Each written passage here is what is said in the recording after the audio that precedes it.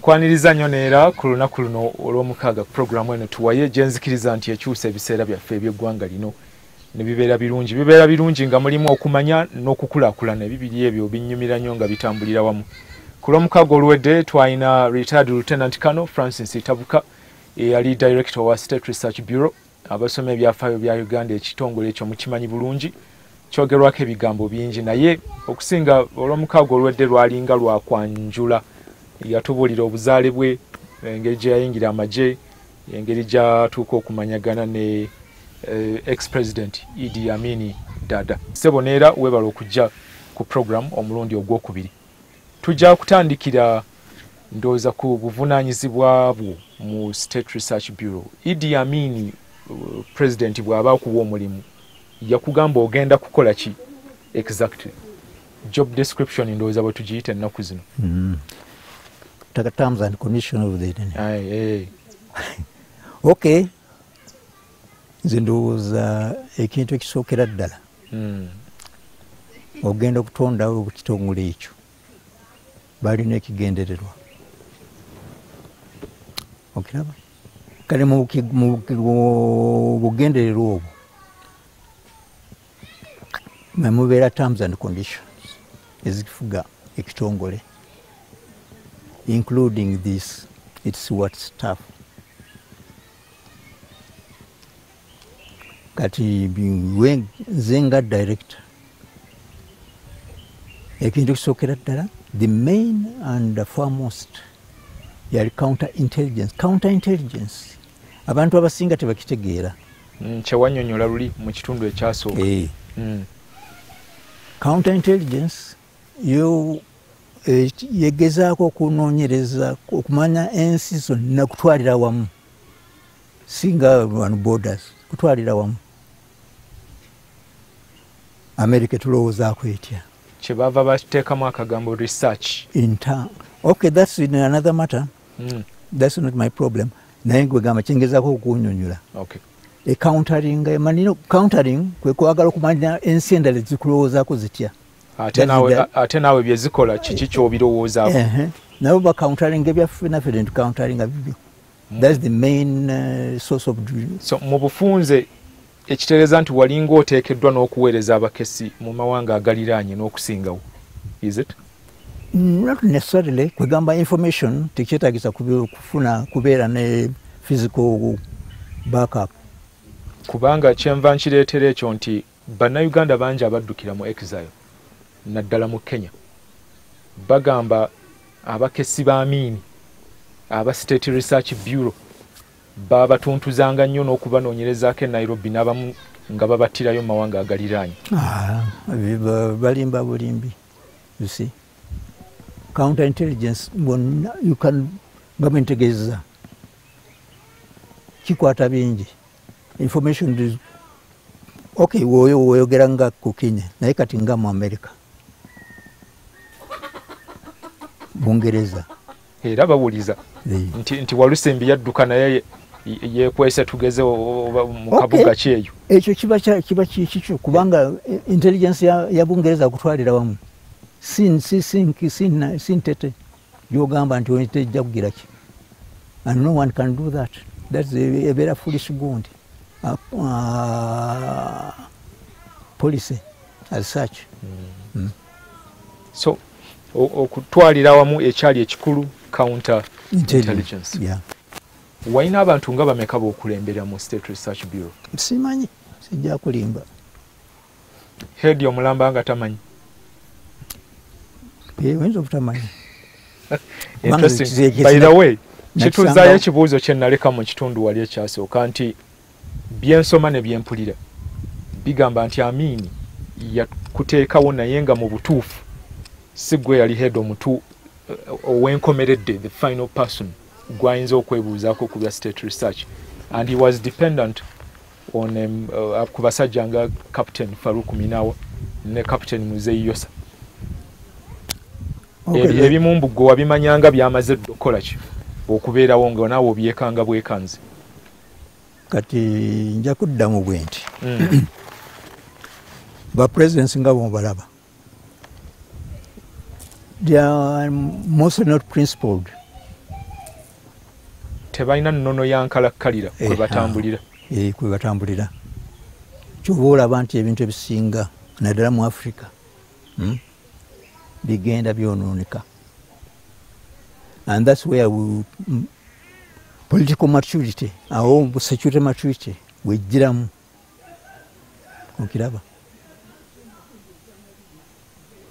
Yagana abeera jampe. Awo namuwa ekiragiro ate onamugamba kirala oli namugamba kirala. Kati mukwatagana muti era n'olwaleero bebiri. So abanyumya kiri batuufu somehow. Bayinza okubeera batuufu kubanga nze saagira kirabako naye mu bimpimpi ekiseera bwe kyatuuka naye ndaba nti sijja kusobola kugendera ku gundi eyo. Okay? Namusaba okunzija mu kitongole kya State Research Bureau ampe emirimu emirala. Kwe kufuuka komanda owa oluvannyuma kwe kugira ki bayitayo batya eyo mwagiyitanga mutya region omuli Kasese n'ebitundu ebirala? Marine. Mountain of the Moon. Mountain of the Moon Regiment or something like that. Nobeera komanda w'ekitundu ekyo. Yeah. Well, byempulira bigamba nti tewa resigning oba tewamusaba mbu yakugoba bugobi. After incident y'abasajja abaatoloka ku State Research Bureau e Nakasero, omugenzi Meja Kimumwe, omujjukira, Kato, Okech, and others. Okulina omusajja eyattibwa gwe bagamba eyalemererwa okutoloka okufuluma ekkomera eryo. Aba State Research Bureau gwe batta nga bamubuuza ba Meja Kimumwe gye balaze nga tasobola kumanya bakutewa. I understand yali musajja munene mu size, I forget his name, naye ekituli kye baasima kyamulema okuyitamu n'atatoloka. And the story is told. Aba State Research Bureau ne bamutta. Ekyo kyanyiiza nnyo Idi Amin n'asalawo okugoba. Ekyo teyali nsonga. Kwegamba nze nja kitandika bwe nti mu myaka 3 oluvannyuma nga tanaba kufuna incident yaki ya Kibuli twapikinga information nemugamba nemubuulira nti mu myaka 3 ekiseera kyonna bagira ki bayinza okuwamba nedda bayinza okukutta naye nga bakozesa grenade. Yes. Yes. Era nakifuna ye ng'omujasi ensambya grenade gye bamukuba teyali gundi teyali serious kubanga yali mujasi teyakifaako nnyo mu mpimpi naye oluvannyuma kyatuukirira naye kituukirira kitya kati yo programu eyo bagiruka mu mpimpi mu lulimi olwangu kumala myaka 3 nga bajja kuba kola olukwolo olutta Idi Amin. Era lwatuukirira weewaawo teyafa yasimatuka. Lutya bwe baagira ki bwe baategeka emikolo gya senior kubanga gwe gwali sere gundi pass out ya gundi ya senior officers yali ye Makindi kwa Kibuli nga president ye mwenye yalina okugira ki okubeerawo ku mikolo bamusaba ng'omugenyi omukulu olwasooka.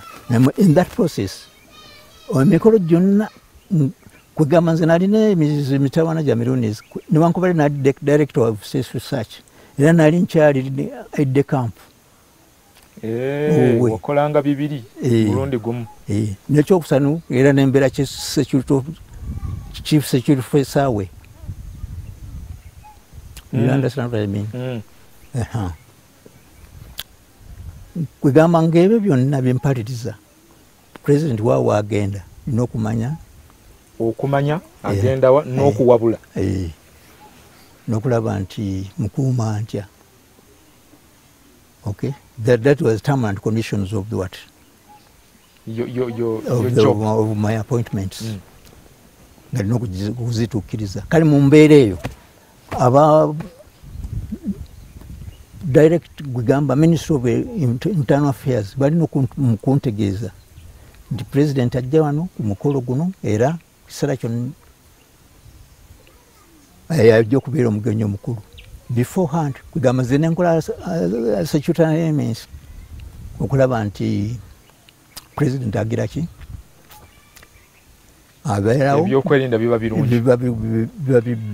biba birungi era kituugo ekyali kati olwasooka bambuulira nti balina omukolo president ye mugenyi omukulu. Then after some time ne baguyimiriza, they postponed the occasion. Okay. Olwokubeera ne baddamu ne bambuulira nga tebanaba kugira ki. They postponed it second time. Third time tebambuulira.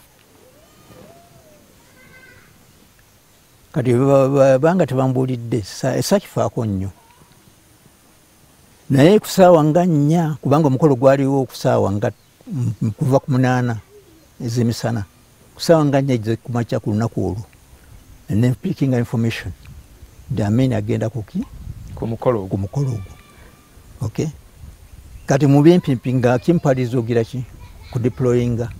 Naye nga sinza ku deployinga kubanga bali officially bali tubagize eki? Tibantegezza. Kwe kumukubira essimu. Amini. Nagira ki? Ne mubuuza nti ogenda ku mikolo? Ye nagira ki? Yayomba buyombi. Yayomba nanfumbira ddala kimala. Awulidde. Kuyo ebyo nembivaako. Kutuusa bwe yakoowa, ebyo essimu tetugivaako ne tukola. I continued with my duties in what? As usual.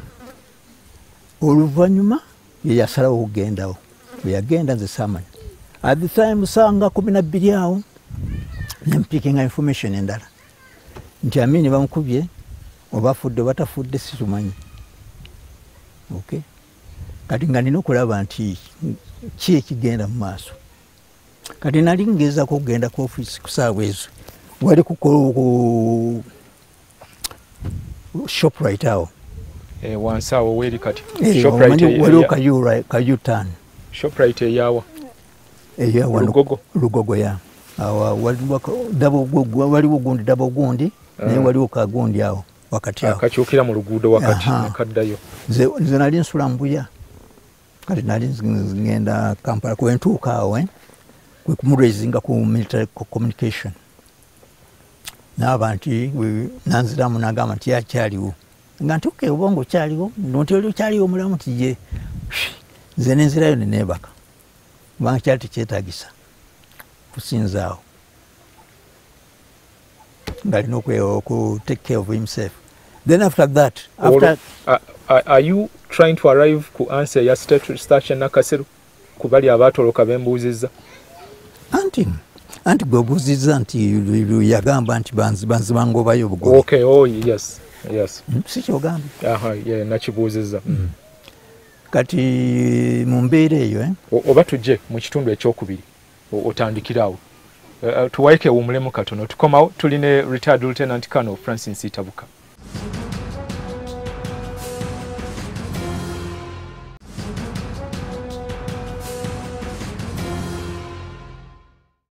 Okyusozeeyo weebaseeyo naye omulese n'ensonga gyange. Bwayitawo ennaku ezi 3 nankubira essimu nambuuza nti lwaki saa deployinga. Owulidde nange namuddamu luddule to be serious. Nemubuuza nti nemugamba nti Mr. President nakubuuza nti ogenda kukwata endiga emikolo egyo wanfuma buvumi era okijjukira bulungi. Wali tomutya? Nali mutya. Amini mpulira yali atiika. Yes. Naye ebiseera ebimu okwegamba wabanga nawe kikuyitiriraku. I was good with him. Bwaki mugamba ekyo yaddamu ki? Ne mugamba nti okijjukira bulungi wanvuma. Kati nze emikolo gyonna giri mu Uganda nga tegiriko president. I don't cover those ceremony ogundi. Nti nze nkuuma gwe nina kuuma. Mu mikolo egyo. Oba nga toliiyo ebibeera bigambo bya poliisi. Okiraba. Nakubuuza n'oŋŋamba nti togenda. ebyo nembikansulinga saddayo kugira ki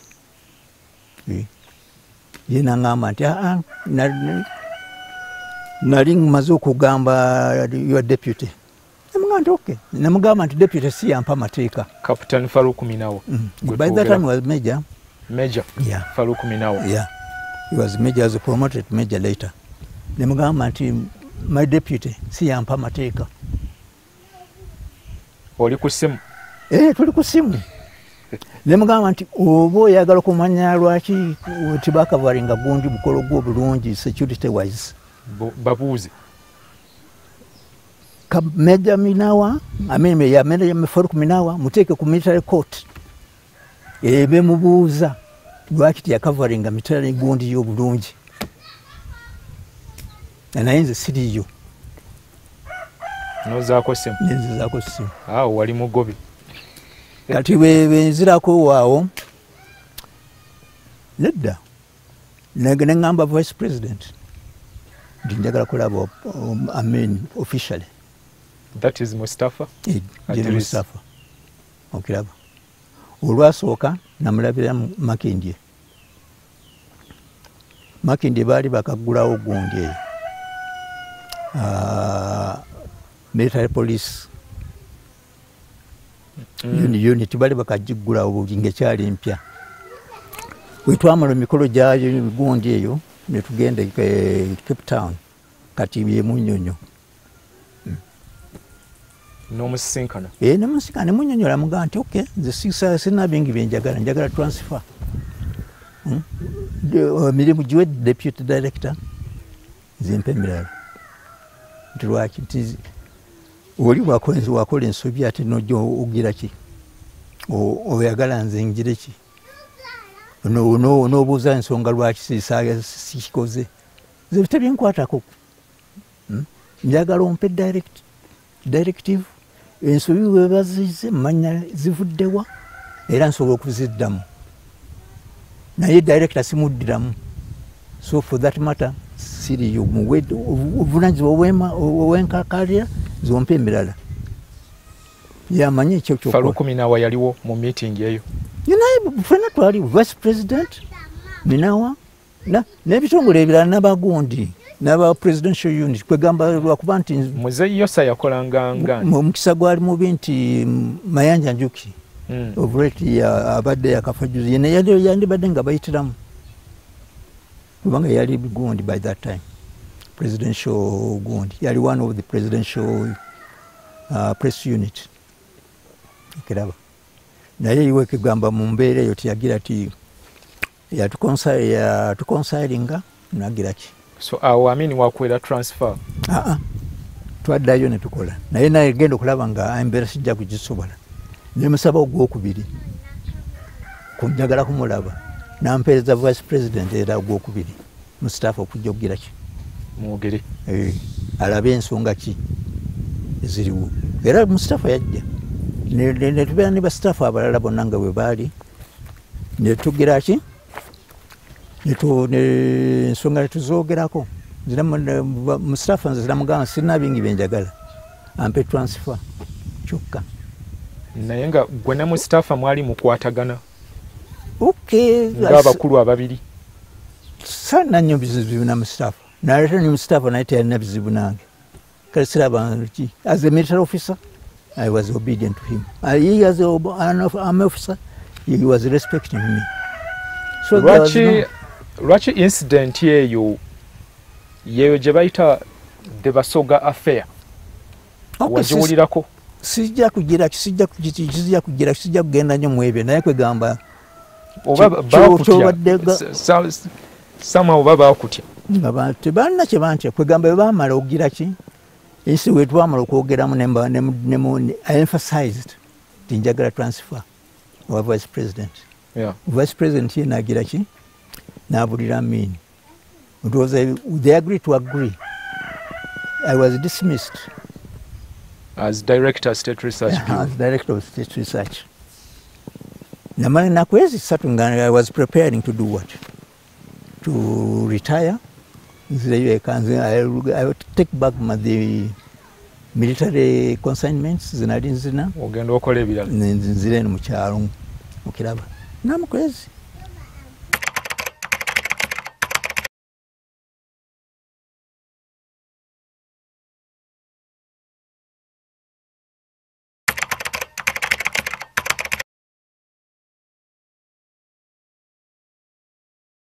abasiru bazimbye endowooza nti Itabuka engeri gyali omusoga yayambye basoga banne oyo omusajja naye nange nandikikkiriza oyo omusajja Katonda yamuwa omukisa togulabangako yali wakati mu nsolo nga ali wakati mu basajja batategeera bajjuma bamaliya mungu bagole ba captain mzeyoso abaani abasiru bonna bamaze okupointinga nti olw'okubona omusoga yayambye bano Katonda nga nayamba omuntu Amini yatula n'alowooza naga nti yakifumiitirizaako abantu bonna expected Itabuka okumutta but what came out of that meeting kwali kutransferinga Francis Itabuka ku mountains of the moon Fort Potro nga CO ne baddira wano ne bateekawo Faruku Minawa ne Captain Mzeyoswa akati that marked entandikwa y'okwononeka kwa state research obubi ennyo naye ndowooza oba Amini yalowooza ki simanyi sijja kumanya. He tried to raise me on the communication the first time neŋŋaana n'ogwokubiri n'ogwokusatu nakwezi 3 nga ŋŋaanyi then eventually nagira ki neŋŋaana nti owange sijja kaŋŋende ndabe kyagamba era nagenda yampita ekololo kubanga yalina amaka ekololo ku summit wali nengira ki nentuukayo mayanja njuki kubanga mugambye nti munnamawulire abadde yakawumula yandibadde nga bayitiramu bulungi yali mujulizi omukulu nemugamba nti munnange ku bintu 3 ojja kulondako eki ogamba Amini naye naawe tewali mwangu ku bintu 3 alina okulondako kimu awuliriza ne Mustafa naye bonna baaliwo bantu bangi kwegamba lwakuba nti sirina kugira kuba mentioninga olw'ebiseera nemugamba nti ekisooka olina okutransferinga onzija mu bino mu state research eseeyo sikyaliyo wakati sikyaliyo oba transfer ekolemi kyolaba nti tolina mulimu mulala gwenza kumpa dismiss me ngende eka mukyalo nkola ebirala ekyokusatu woba olaba nti ebyo byombiriri bikuganye nkubawona esasi bigwe nga mwayawukana bubi kwolwo tetwayawukana bubi naye nga bwebimugamba atunula atya ebyo byali bibye ebyomunda byalowooza ebyali bibye naye nze nga namugamba bwe ntyo. So State Research Bureau nogireka mikono gya Faruku Minawa. Then after that I understand it was the appointee. He was appointed. Tuwulira yali notorious nnyo ebikolobero bingi ne byeyongera. State Research Bureau neefuuka nzibu n'okusinga bwe wali. Kati sijja kubanga Fort Portal, which was a distance, and apart from that buli muntu alina engeri gyalabamu ebintu bye okiraba naye nga okutwalira wamu, he was the director of State Research at that moment after. Wali okuyisa ebiragiro ebimu emabega ne babiwa Faruku Minawa ne Muzeeyi Yosa. Simanyi oba yafiira ku rank ki, I don't know which rank he was. Ne nsoma nnyo mbitabe bamuyita captain. Kumulekana yali captain by that time. Muzeeyi Yosa. Nga be bafuna ebiragiro olw'okuba probably ensonga z'amawanga naki. Tolowooza nzirayo ku kiri kye nabuuza the Basoga Fair nti waliwo arrangement group emu mu magye meaning erimu abasoga bangi abaali baagala okusuula Amin. Tolowooza nti baakwekengera? As a matter of fact, singa byali byakugundi. At one time, Gundi, there are many officers approached me that they wanted me to formalize the coup gundi affairs in Ghana. Omwali Nava Air Force then? Okay, it's just, it is a byali bya gundi inside work. Yali abamajje benyini nga baagala bankozese mugire ki. Wabigana? Nga baagala mbeere president n'ebityo bityo naye nabigana. You were the most powerful Musoga in the army then? State Research Bureau Director? Okay, State Research being an intelligence, counterintelligence department, it is powerful in this sense. Underrating external service duties organization here, ESO. Can you tell me that it is a simple department? Tayinza kuba simple. Abasajja bano be wakulemberanga olowooza lwaki babasongako nnyo olunwe? Ebiwandiiko biraga there were about 3,000 men and a few women be mwali mu employing under State Research Bureau. Omwali n'abawala bagamba be mwajjanga ku mawanga agamu ag'omulirwano okugezaako okubakozesa mu by'obukessi. Balinga nnyo mu kibuga muno mu Kampala, ku kisaawe Entebbe, mu Mabala and wherever. Olowooza lwaki babasongamu nnyo? Buli kiwandiiko kya history kigamba singa teyali State Research Bureau, Amini teyandibaddeko recording nti yatta abantu. Okay, kisinzira mu muntu ngeri ya information. I do not underrate people's what and IQ understanding. Oli alina omuntu wayogera ku kintu aba alinako kya kinene kyakimanyi ko. Ndoza bo bali bamanye ebisinga okusinga nze bwe nagira ki. Yali director omulamba. Naye nga mu bimpimpi, there's no intelligence organization worldwide can do without interacting with the others. Others as in civilians?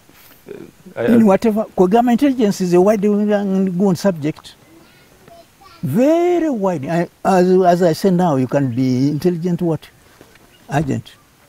Nga naye kungulu ndi wa mawulire.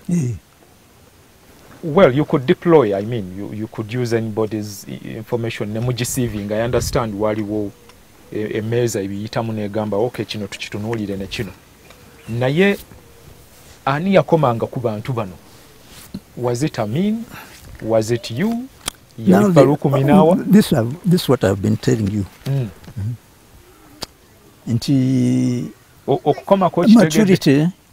Maturity.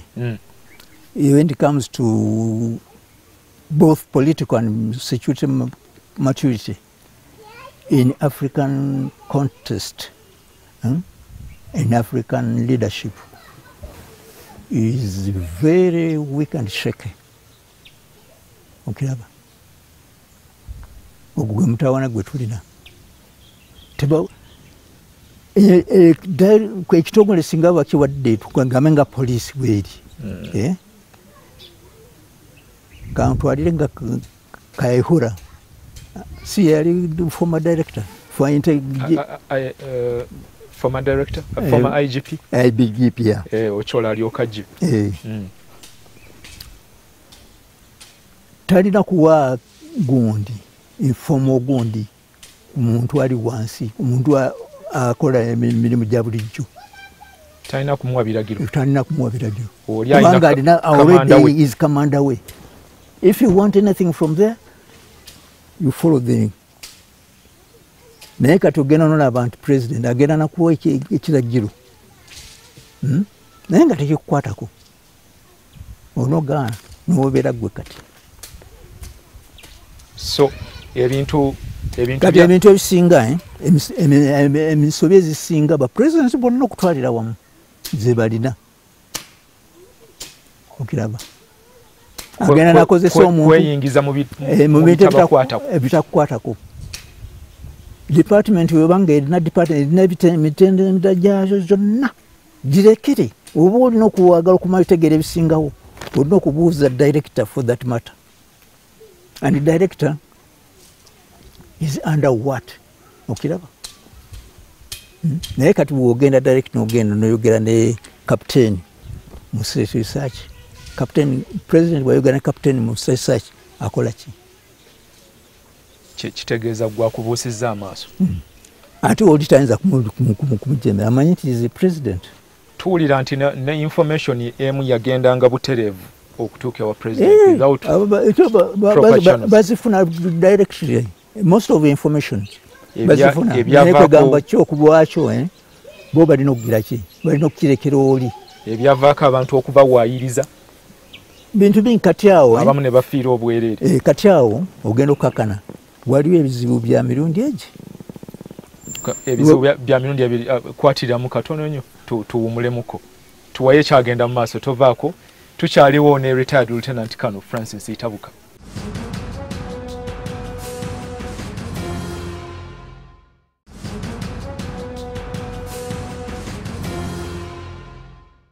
Katweyongereyo ne tuwaye obadde ogamba ebizibu bya mirundi ebiri. Intelligence kati waliwo wetugamba psychological warfare psyops, that is both military and civil. Psyops psychological warfare kukozesa bigambo uli naja nagamba nti gundi yakoze ati kati nga kati bajja gamba nti omanyi gundi twamulabye bigambo biki ya line ya coordinates ne Itabuka ndowooza balina ndowooza gye bapanga naye nga si kituufu okiraba kati kisinzira how the authority picks up that information. Webeera convinced webagira bakuva kukwata ebanga tebali convinced ne bakuleka. Ani yakuŋŋaanyanga amawulire agakwata ku byokwerinda munda mu Uganda? Was State Research Bureau a part of that? That was mostly military intelligence. It was a coordination between police, special branch and military intelligence. Archbishop Janan Luwum okutuuka okuttibwa gwe wali luddawa? Kati bya Janan byo bintu bingi ekisookera ddala kiri kimu abantu abasinga kyenjagala bategeere bw'otunuulira ennyo abantu bangi bafiiridde mu byobufuzi okiraba si wano wokka and Janan Olumu is not the first person and neither will be the last,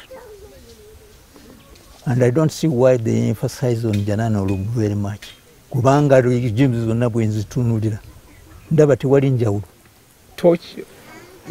Why don't you find it unusual nti omukulembeze w'enzikiriza bamussa mu bintu by'obuyeekera ne batuuka n'omuparedinga ne bateekawo n'emmundu?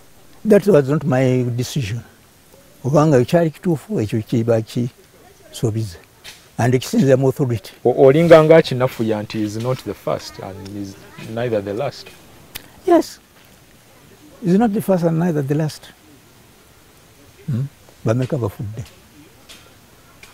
So gwe tewalimu mu baakuŋŋaanya amawulire? State Research Bureau teyalimu? Nze saaliyo sijja kubuulira kubanga nkubuulidde mostly was external. Most of the time I was external. External naye well kirabika ba force eno yali mu SRB yali tekitegera bulungi nti muli external era nga bw'ogambye nti you couldn't know wansi who was doing what and what. Now that depends on the training.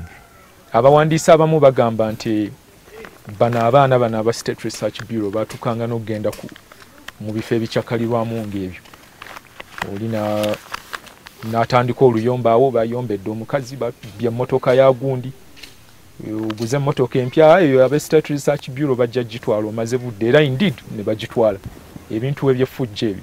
Did they understand well?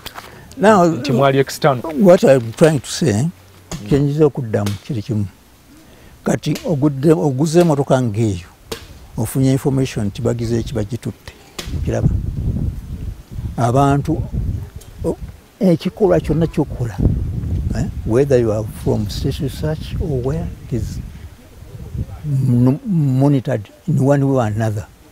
Okay? Kubeera ko akimanya. Okiraba?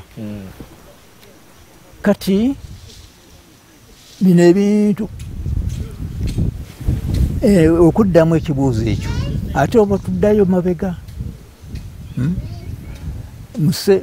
Obote bwe yali mu Tanzania bwe yamala okuvaako n'adda e Tanzania yali muyekera.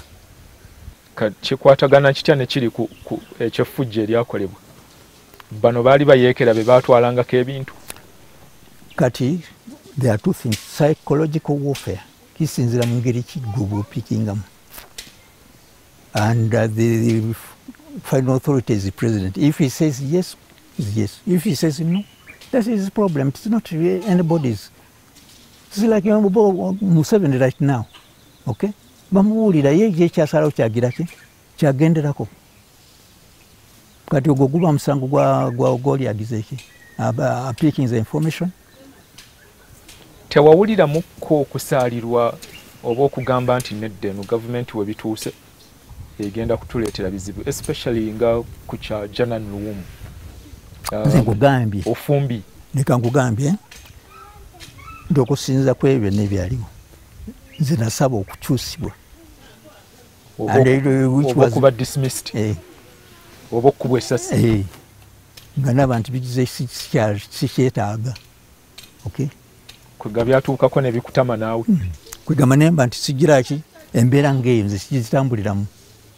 So bw'ova mu state research tewaregrettinga kintu kyonna, you felt nothing. You were relieved. I was clear that that was that, and I was happy that I left that part. Lwaki wali toyagala bamawulire ng'oli head wa state research? Well, it was not part of my requirements. Mbakolere ki? Obabuulira briefings baawo, for example now ogula empapula z'amawulire n'omanya ebigenda mu maaso, police briefing tuzifuna, CMI waliwo lwe tuyita nayo nekola briefing, ebintu bwe bityo. Yeah. But that was not mine. If it is police mbasoma wano bulijjo balina police spokesman. So you didn't find it necessary for you to do any kind of briefing? Well, it depends, but for me, that was not my priority. Abamu bava okugamba nti Itabuka yali yeekweka nnyo nga tayagala nsi kumumanya. I was more exposed. So some people even say probably he was ashamed of the government he was serving then. Olw'ebyali bigenda mu maaso. That's stupid. That is stupidity. Naye tekiyinza, well, it depends on what you think about it. Naye era kiddayo wali w'ogambye nti waliwo watuuka naawe nga bikutamye ng'owulira weetamiddwa. Look here, let us be serious and sincere. Even today. Museveni kwali afuga, naye sirowooza nti bonna abafuga abali mu gundi they accept the conditions which are here today. Yes. Okay? But they are there. Baba bawulira obulumi. Oba owulira obulumi. You are human beings. So oli naye alowooza kiri, you can't dismiss them as stupid. Now it depends. Now that's why in developed world, okay, someone resigns. I think lwakuba nti tubadde ne gundi, I would have shown you one simple aspect. I think it is senior, eri formal. I think very more advanced. Deputy Director was Federal FBI, Federal Bureau of Intelligence. Comey of recent. Gwogamba. Resigning ku bya Trump bino. Yalaba nti tebigira. Although naye is not a solid man, talina ground bulungi bw'aba ayogera. Leero anyumya kino enkyayogera kiri tategeerekeka. Yeah, when you find that you can't continue with the system the existing authority, you resign, as simple as that. But here the problem is once you resign, they think that you are against, you are opposing. Okay. binje byalo. So finally 79 yakusanga Fort Portal. Yakusanga Fort Portal era olutalo nalulwana. Era ne Museveni naye nagira ki. Amanyi bulungi by'olutalo. Kubanga he was on the other side of Tanzania, he was also on the other side of Uganda. And to talk briefly about Tanzania 89-79 war. Tanzania yokuwayo according to international law, United Nations ebateekawo. Tiyali supposed to occupy. To occupy Uganda. Ensobi naye yava Uganda. Mwali mwagala naye tekitegeeza kuoccupyinga. Mwali mwagala Nyerere akole. That would be Nyerere yali awagira abayekera. Kati ensobi yavaawo. Well, kyemmanyiko kyampulira ekiri ku record. Ebyo record biveeko. Okay. Ensobi yavaawo. Ani yatandika ensobi ezo. Tuwulire yasosonkereza yava Uganda n'ayingira ebyalo by'e Tanzania. Much as Tanzania favored. Look here. All these coordinations zonna ezabayekera zavaawa. Tanzania. Zatandika ddi. Tanzania. Ddi. Before actually 79. Before 79. Then who do you think that is the responsible for that? Yabamu ku babirimu era weebali. Omukati ye president. Atubuulire. Can he accept this condition right now? Naye bw'osanga omuzinga gw'enjuki n'ogukubamu ejjinja ani aba azitabudde. Enjuki owulidde. Nyerere yali alinda sparking moment ekitandika. Alyoke naye. And indeed he got it, I think. That's another long history. Okuba nti you are too jumpy. Okay? Naye nga mu butuufu ebyali nsobi yaki ya Tanzania kugamba okuwingira okuoccupyinga Uganda. Kimenyera ddala amateeka ga United Nations. Okay? And they are liable for what compensation? Okiraba? Naye bakikola. Uganda Army as such, they have been babadde bavumirira nnyo Uganda, former Uganda Army. Naye I stand here today njagala ntegeeze Uganda n'ensi yonna okutwalira wamu. We are more disciplined. You see? We were more disciplined than ever before. Lwansonga singa twali twagala byabufuzi Nyerere Tanzania tiyandingidde wano yadde in charge. We had capacity to fight and counter fight. What happened then? Okay? Naye twagenda okiraba wetuddamu ebyo. We shall be like Iraq. We shall be like Somalia. We shall be like Libya today. Eyo yembeera gye mwagala. Oba gye mwali mwagala. Semanyi saali yonze naye. Nkubuuza gwe nga omuntu nga Munnayuganda kati. Si embeera. Of course teri ayagala nsi etabanguse. Amini mu bempimpi yabivaamu. Era ne Uganda Army nayo negira ki? Nebita. Netubita. Lwansonga egi abali bajja tibali foreigners, they were Ugandans. Backed by UNLA and Tanzania together. Okay? Kubanga UNLA enzo kulwana newangula olutalo. Warfare sizimanyi bulungi. Tesobola. Capacity yaabwe sigimanyi. It is the same as in Museveni nabwe wajja natugamba nti yakozesa mundu 14 simanyi 25. Kani mundu 25 ekokaringa engundi. Ate mbuze bakozesa okufuna endala. Nga bajja bawanga bali bakubani. Bali bazikozesa ki? Bali bakuba nsolo bantu. Tukomewo Saturday jja tuongereko ku mboozi. Bino byokukutula bintu nze njagala mufunire ddala olunaku tujje wantu ogerere eddala ebintu ebimu. Tukomewo Saturday wal tukole part 3 otubuulire life after Idi Amin nze sijja kutandikira onja kutandikira ddala ne bw'otambuza obulamu kati bigenda bitya leka nkubuulire ekintu ekisookera ddala nga tumaliriza mu dakiika ng'emu nebaza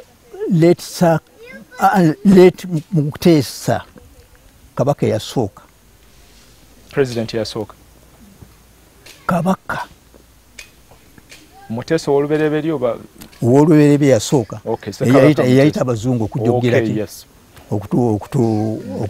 okutuyigiriza era nenyongera okwebaza Queen wa Bungereza ne gavumenti ya Bungereza n'Abangereza okutwalira wamu okujja okutuyigiriza okusoma n'eddiini n'ebirala n'okutuleka nga tuli sound mu mbeera zaffe okiraba. We don't appreciate that. Most of people don't appreciate it. We wouldn't be what we are if they were not. Those people? Okay. Kinene kye batukolamu. Okay. We should appreciate very much. Kubanga batuleka nga tuli bulungi. Twalina dam. Twalina Makerere University. One of the best universities. Aba president abasiga basomera Makerere. Twalina Mulago Hospital was a referral hospital in Africa. Today, I think it is in nowhere. Yes, Gazalinya. Kalino kubebaza okutwalira wamu. Okay. Ku Saturday jaka tukomewo. Church adakao. Next time you come, I'll be more nja kubeera yange zizika. 1979 I know agenda ko mu exile in Nairobi. N'okomawo oluvannyuma mu 1986 obulamu bwali butyawo nawulirako n'akakiiko akatuula commission of inquiry gye wagenda n'oteekawo rekodiyo nti gwe emirimu ejjo gye wakola gyali miyonjo ebirala bye banyumya ebyo byabo. Of course. And of recent I heard olinga yagaana akasiimo ka gavumenti nga ex-serviceman onootubuulira Saturday jja tuwaye keekome wano olwaleero mutukkirize retired lieutenant kana ajja kudda ayongere okutunyumiza ebisingawo. Nze Frank Olusenyi.